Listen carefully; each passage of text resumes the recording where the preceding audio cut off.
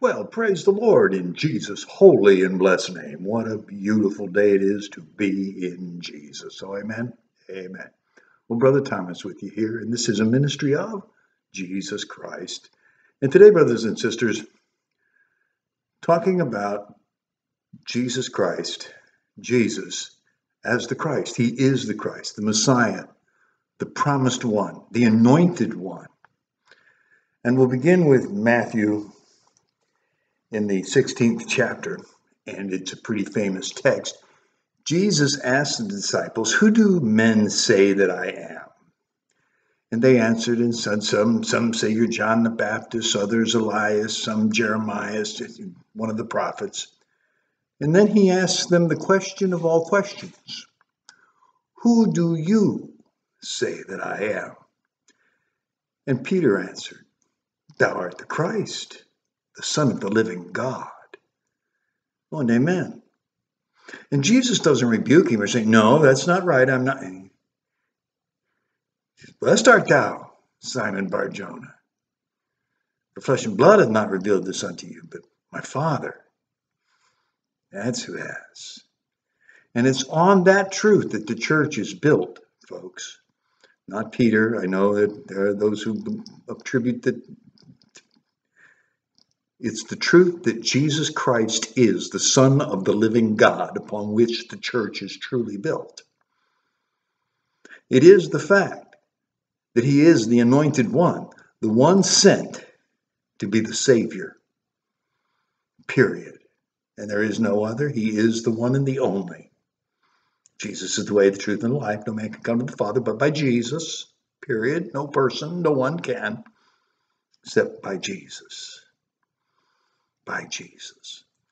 It is Christ crucified, the message of the cross, that Jesus, the Son of the living God, born of a virgin birth, lived a sinless life, the Lamb of God without spot or blemish, lived a sinless life, and is the only sacrifice that can take away our sin. The sacrifice of the shed blood of Jesus Christ, his life, his death upon the cross at Calvary, is the only price that can pay for our sin. It is the price set by God, that he himself would save us, because we cannot save ourselves. Not by works, lest any man should boast, not by anything we can say or do, but by Jesus. The finished work of the Christ, the Son of the living God.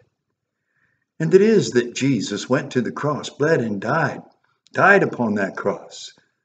Our sins upon him, imputed to him, and his righteousness imputed to us. What a glorious truth. Powerful and profound, life-changing, life-saving. The only message that can. Oh, and hallelujah. Christ crucified. He died upon that cross. His shed blood, the atoning sacrifice for our sin. He was buried, and on the third day, He rose from the dead.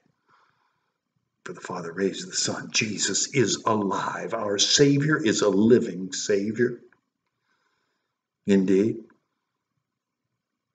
And he has ascended to the right hand of the Father, where he now mediates on our behalf. His Spirit indwells us. The very Spirit of God, the Holy Spirit, dwells in us. Christ in us, the hope of glory. And we have a new life in Christ. For now we are new creatures, born in Christ Jesus. All things, the old stuff's passed away now. New.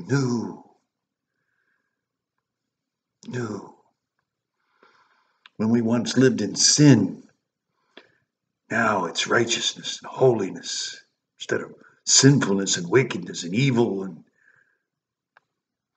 Because now we have eyes to see the truth. We can see the good and do it because it is Christ in us who strengthens us. The power of God.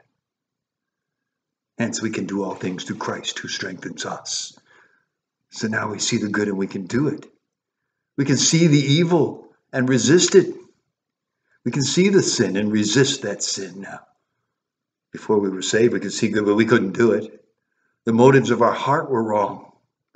So no matter what good we thought we were doing, we weren't doing it for the right reason. So even though it would seem to be good, it wasn't good because our motive was wrong. Our hearts were not right. It was not right. It was not good. Hence, we could do no good thing.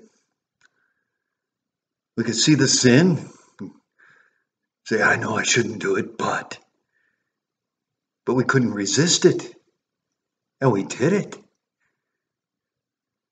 Indeed. But now, new lives in Christ.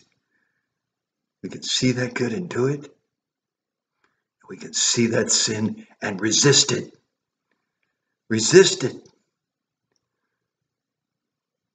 God provides an escape. But there's no temptation that has overtaken you, that has come upon you, that is not common to all of us in one way, shape, or form.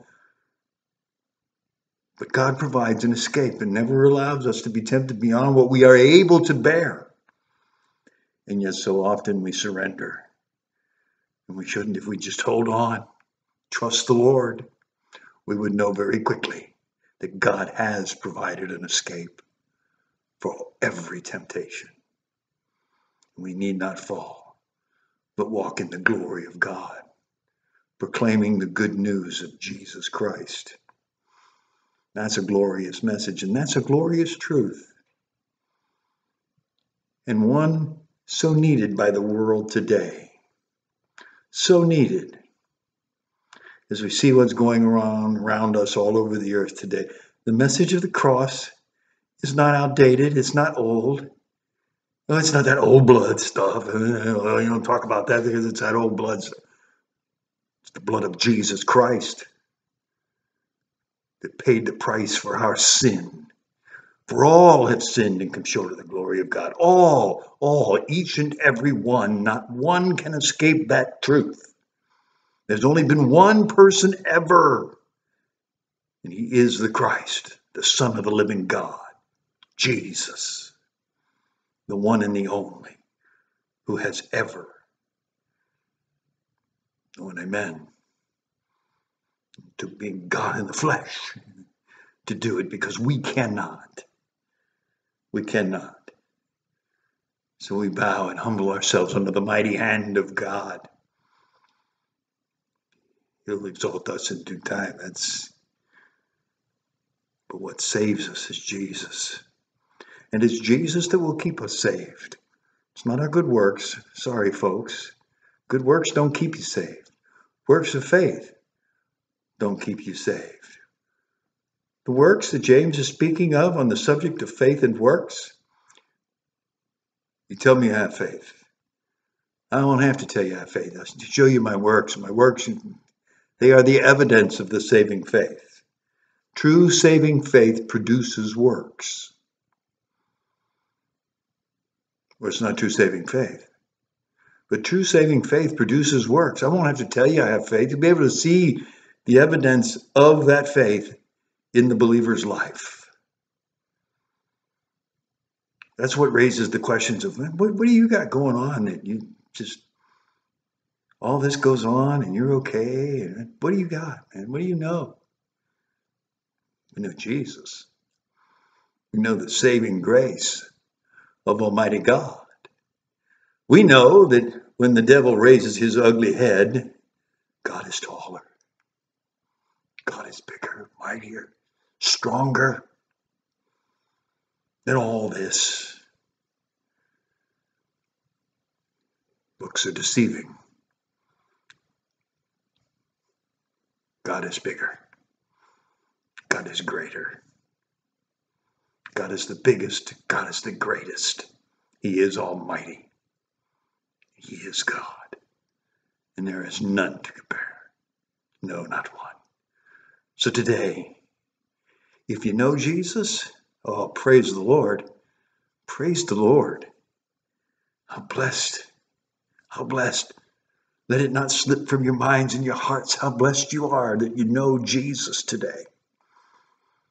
And the saving message that is. the hope in your life, the joy of your life, the love of your life. It's Jesus. Yes, indeed. And today, if you're one of the folks out there who does not know Jesus as your Savior, if you have not confessed your sin, ask God to forgive you, you can do it. Do it now, right now. Ask God to forgive your sin. Believe that Jesus is the price that pays for that forgiveness. Believe in Jesus. Receive Jesus as your Savior now. For by grace, you're saved by grace through faith in Jesus Christ. He who bled and died was buried and rose again to pay the price for you. Now you have died and been crucified with Christ. You no longer live. Your life is hid with Christ in God. It is Christ in you, the hope of glory. Christ living out through you, the power of God. And it's a glorious truth. Believe today. Receive and become a child of God in Jesus Christ, the Son of the living God, in Jesus the Christ. In Jesus' name. Amen and amen. Today is the day. Amen.